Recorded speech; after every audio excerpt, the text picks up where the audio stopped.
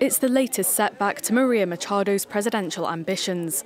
On Wednesday, Venezuela's top prosecutor issued arrest warrants for 9 allies of Machado, Venezuela's opposition leader, including her campaign manager. We have unveiled a series of conspiracies, threats and actions whose common denominator is the intention to sow violence and chaos in the country and to make attempts on the life of the president, Nicolás Maduro.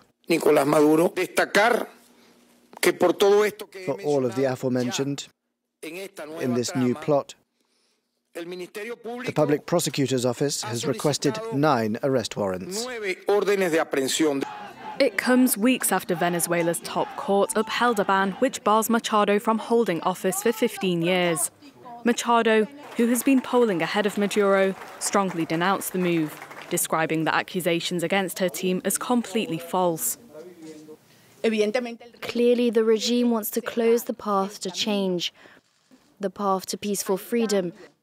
They want to close it because they know they are defeated, because there is no way they can win an election against us.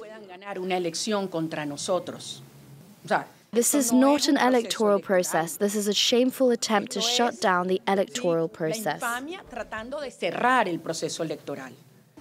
Washington also condemned the move and said it violated a free and fair elections deal last year, which led to the US easing some sanctions.